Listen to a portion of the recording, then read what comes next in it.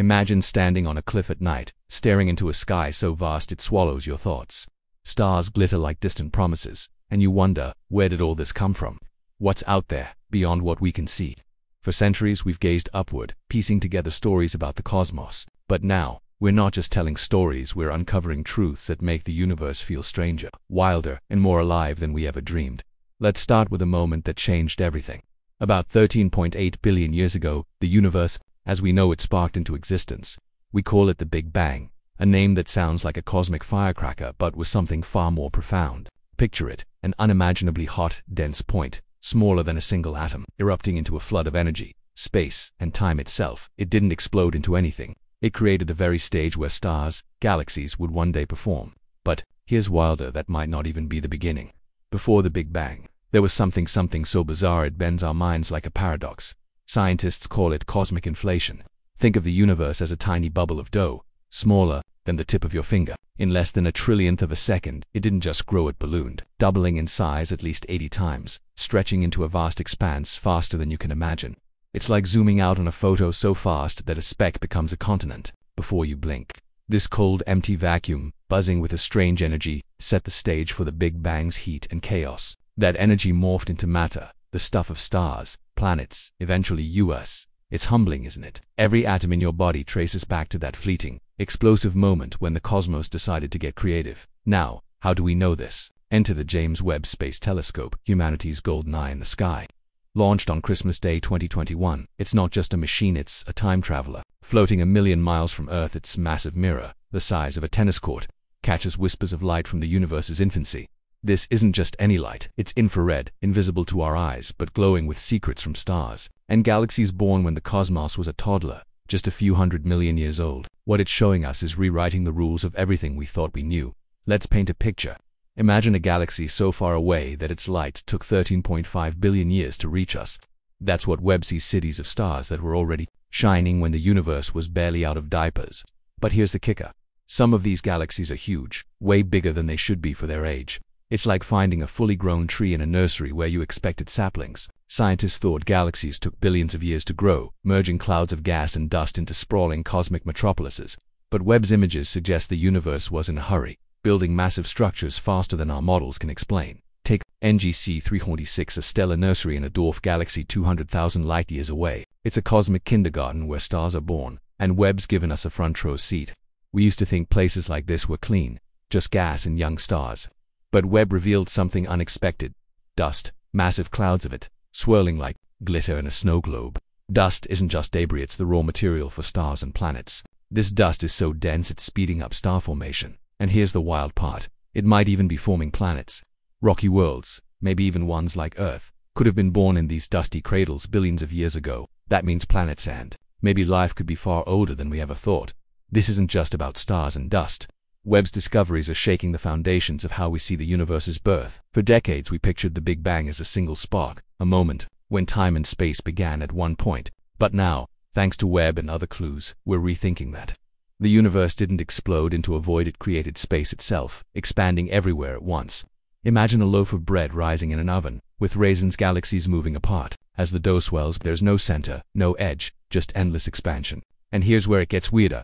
Our universe might be just one bubble in a frothy multiverse, an infinite sea of other universes with their own laws, their own stories. Let's pause on that. A multiverse. It sounds like science fiction, but it's rooted in quantum physics, where particles can pop into existence from nothing. If our universe sprang from a quantum hiccup in an infinite vacuum, why not others? Each could have different rules. Gravity might be weaker, light might move slower, or time might twist in ways we can't fathom. Our universe, with its precise balance of forces that let stars burn and life emerge, might be just one roll of cosmic dice. It's a thought that makes you feel small but also part of something impossibly vast. Now, let's talk about another mystery Webb's teasing out: dark energy. Back in 1998, astronomers dropped a bombshell. The universe isn't just expanding, it's speeding up. Galaxies are racing apart faster now than billions of years ago, pushed by an invisible force we call dark energy. It's like an unseen wind blowing through the cosmos, and we have no idea what it is. It makes up about 70% of the universe, yet we can't see or touch it. Webb's glimpses of the early universe might hold clues to how dark energy shaped the cosmos, maybe even hinting at its origins. Will it keep pushing forever, stretching the universe into a cold, empty void? Or could it shift, pulling everything back together. The stakes couldn't be higher. Another puzzle Webb's tackling is the universe's eerie uniformity. Look at the night sky, and the temperature of space is almost identical everywhere, even across billions of light. It's like finding the same warm breeze on opposite sides of the planet. How could regions so far apart be so similar? The answer lies in inflation. That split-second growth spurt smoothed out the universe, stretching tiny differences into a vast, even canvas. Without inflation, the cosmos would be a lumpy mess, not the elegant web of galaxies we see today. Webb's images of ancient galaxies confirm this, showing a universe that was already surprisingly orderly in its youth. Let's zoom in on one of Webb's jaw-dropping moments, the first direct image of an exoplanet, a world orbiting a star beyond our sun. Picture a gas giant, glowing faintly in the dark, its light traveling across light years to reach us. Or the Tarantula Nebula, a chaotic star factory where young stars blaze like fireworks. Then there's the pillars of creation, those iconic towers of gas and dust where stars are born, now revealed in stunning detail. These aren't just pretty pictures, they're windows into the processes that built the universe, from the birth of stars to the seeds of planets.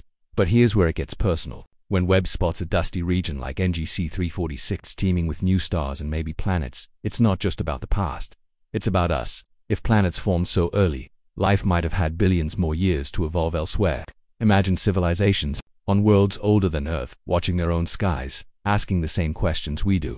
Or maybe they're long gone, their stories etched in the light Webb's catching now. Either way, it makes you wonder, are we alone or just one note in a cosmic symphony? Webb's only been at it for a couple of years, but it's already outdone itself. Built over 25 years, it's 100 times more powerful than Hubble, its predecessor. It's not just seeing farther, it's seeing deeper, into moments when the first stars flickered on, when galaxies were just clumps of gas and hope.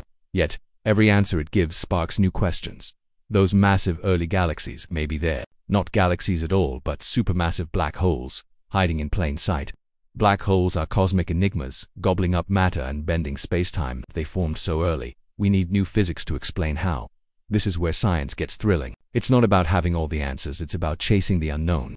Every image Webb sends back is a reminder that the universe doesn't owe us clarity. It's a puzzle with no edges, no instruction manual, and yet, we keep piecing it together. From ancient philosophers staring at the stars to scientists decoding Webb's data, we're driven by the same hunger to know our place in this vast, strange cosmos. Let's reflect for a second. The universe is 13.8 billion years old, but humanity's been around for just a cosmic blink. Our tools, like Webb, let us peer back almost to the beginning, but our minds struggle to grasp the scale. A light year is 6 trillion miles. Multiply that by 13.5 billion, and you're still nowhere near the edge if there even is one. Yet, here we are, tiny specks on a pale blue dot, building machines that catch light from the dawn of time. That's not just science, that's poetry. What's next for Webb? It's got years of work ahead, scanning the cosmos for more surprises.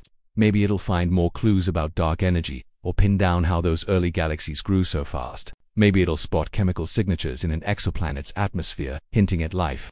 Whatever it finds, it'll challenge us to think bigger, to question deeper. And that's the real gift of the cosmos. It keeps us curious, keeps us humble. That's so. The next time you look at the night sky, think about this. Every star you see is a story, billions of years in the making. But the stars we can't see, the ones Webb's chasing, hold even bigger tales of a universe born in a flash, stretched by inflation, sculpted by dark energy, and maybe, just maybe, teeming with other worlds. We're part of that story, connected to the first atoms forged in the Big Bang's fire. And as long as we keep looking up, keep asking why, we'll keep writing the next chapter.